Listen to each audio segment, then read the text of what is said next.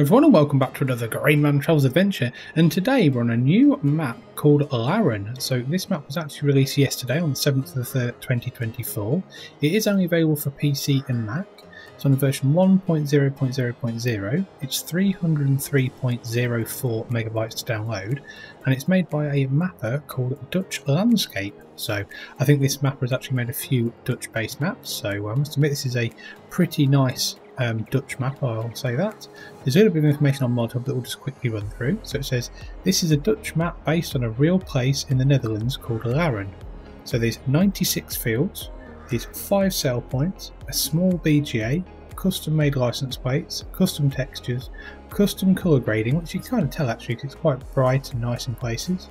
These 6 farms, these more stone types are drawable, so I'm guessing that means there's more terrains that you can draw or put down or paint from the construction menu, so that's pretty good. And there's quite a lot of required mods though, like these on most Dutch maps these days, so we'll run through those really quickly. So we've got the small bunker silo by Camilo or Camilos 0397, Placeable dairy farm package by DMI 20mm Normandy, old farm package by, you guessed it, DMI 20mm Normandy, modern shed pack by DMI 20mm Normandy and Dutch modding, Cowshed 3+1 by same person, Meadow fence pack by Cayman, Dutch shed pack by Reffarmer and DMI 20mm Normandy, bunker silo by DMI 20mm Normandy, Farmsilo Package by, again, DMI 20mm Normandy, BGA 60 kilowatt by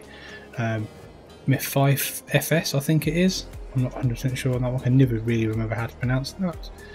Dutch Contractor shed by Dutch Modding Inc. Cowshed Pack by DMI 20mm Normandy. Slurry storage pack by Dutch Modding Inc. Dutch Pigshed by Dutch Modding Incorporated, or I think that's Jornpoeft. Fuel tank pack by Dutch Modding Inc. And finally the old Cowshed by DMI 20mm Normandy. So pretty impressive with the amount of mods there. So let's get our feet firmly back down on the ground, have a quick look at our starting farm and our starting equipment. So we don't start with an awful lot of equipment, just a few nice bits and bobs. We've got a couple of small tractors. We've got a Fendt 511 and a Proxima from Zeta, two nice tractors. We've got the Schaefer front loader, we've got the Salic little trailer, we've got Pottinger plough, we've got the Rab cultivator, we've got the KH NGMD 4411 mower, we've got a Pottinger Alpine Hit tedder, we've got a nice Pottinger windrower, we've got a Pottinger forage wagon, a couple of front loader tools, a bucket and bale spike, and we have a Agco 650 weight, so all good. Don't have many leased items, or any leased items, and there's no map specific or mod specific bits of equipment, so your starting farm is pretty standard to a Dutch map, to be honest with you. So you've got quite a nice layout, a little bit, a few texturing with some grass and some mud in places and some different shading here and there, so that's quite nice, I must admit. I believe the grass is custom as well, might be, I think, from looking through the mod on mod assistance. That's nice. We do have, I think, our house maybe around here. It's got a house trigger or not. Sometimes they do, sometimes they don't. Yes, they do. That's good. I know I've come across, yeah, there we go, sleep trigger. Put my F1 menu up. There we are.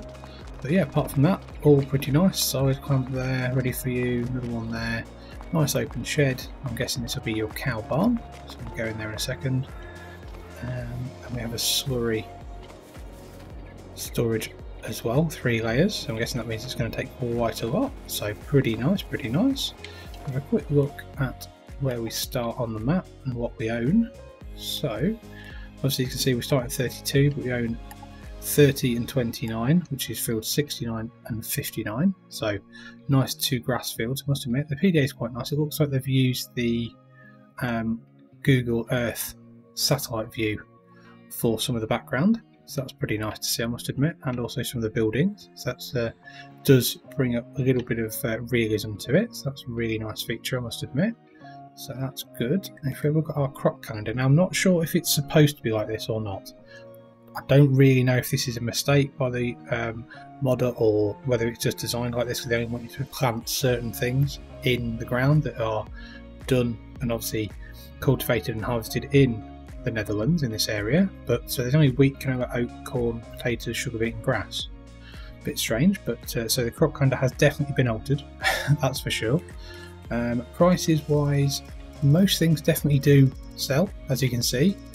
I think the main place that buys everything is the Camping the Wild, which we'll look at later actually, because it's a campsite in a wild campsite, like in the trees. So, but obviously just remember that you don't produce an awful lot from the crop calendar, so just something to be aware of. Animals wise, we just start with the cow barn, which is here.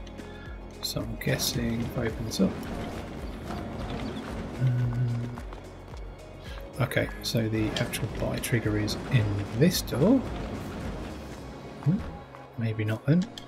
This door, probably. Yeah, okay, there we are.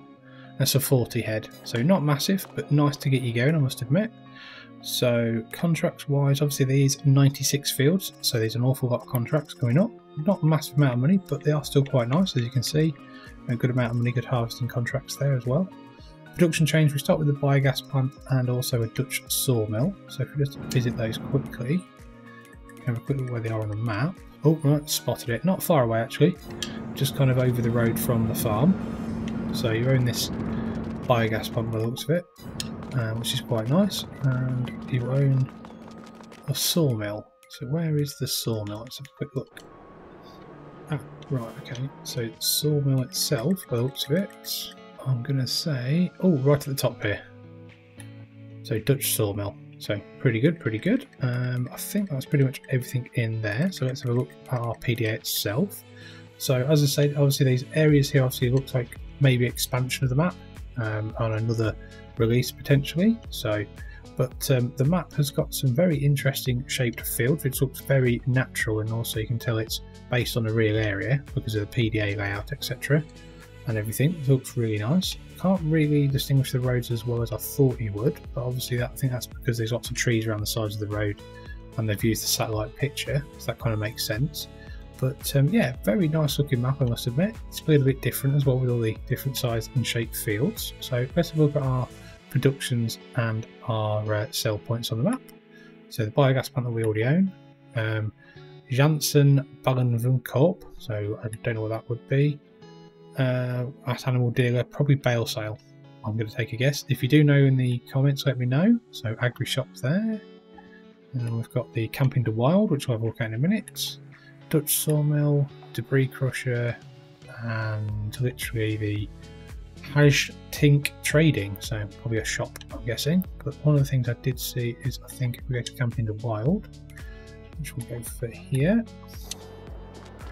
So nice little camping spot as your drop point. There's a nice thing in there. If we run through here, I think go through the forest a bit more, you'll see, yeah, you'll actually see that there's a playground, people walking around, lots of tents, caravans, picnic tables. So really nice little addition to the map actually. I think it's really nice. I think got a place there to put your rubbish, toilet block as well. So yeah, a nice little you know, little feature and uniqueness to the map, so well done to the map maker for that. So if we ever get into a vehicle, I'm thinking let's drop the Pottinger off. Let's have a bit of a drive with our Fendt tractor and have a quick look. I think the best way to get out of here is probably around here. Is it through here? Be through here actually. Let's have a look on the map. Yeah, I think it might be. Okay, so we'll have a bit of a run around the map, see if we can find a main road somewhere. Well, no, that is just to a field itself. So let's try and find the best way out of our farm. Ah, there. I must admit, I think the roads probably need to be defined a little bit better on the PDA than they are, so you can spot where you're going. But apart from that, not too bad at all. So I think if we're okay, so the PDA thinks we're in a field.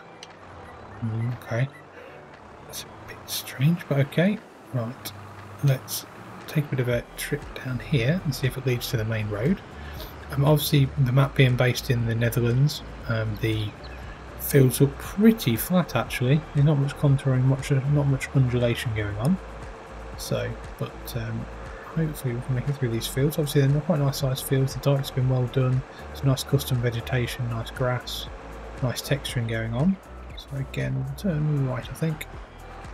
Seems like a very thin, small road though, so we will probably go in cab for this because of the trees that align the road. Wow, okay, I'm not sure if I'm going the wrong way here. I might be, you know. Oh, edge of the map. I think I am. Let's dike it and try again. This could be quite fun.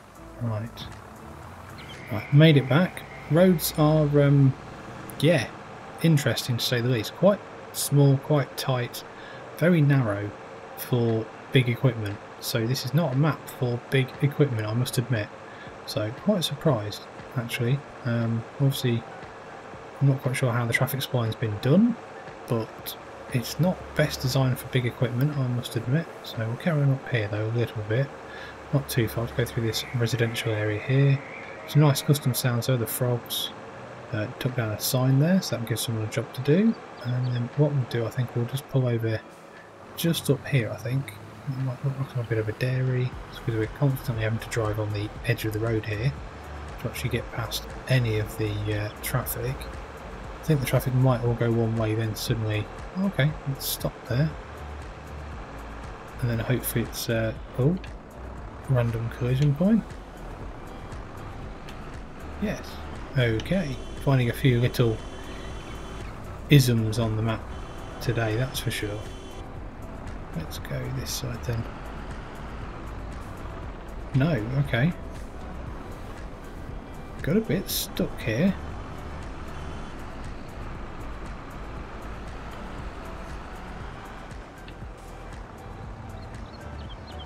Right, I think on that though, we'll probably just get out of the tractor, just check it, see, I don't think it's stuck anywhere. But I think what we'll do, we'll have a quick look at our field prices and see how much they are. So, we want to expand around our farm. 41,000, 46,000, 77,000, 45,000. It's not too bad. 85 there. A bit further into the map. 43, 465, 176, 808 for that one. 623 for that one. 712 for that one. Okay, pretty impressive. 586 for that one, so not too bad at all. 45, 272, so yeah, not too bad at all, I must admit. Can you buy the campsite? You can buy the outlying area of the map for 10.2 million, so quite a lot of money.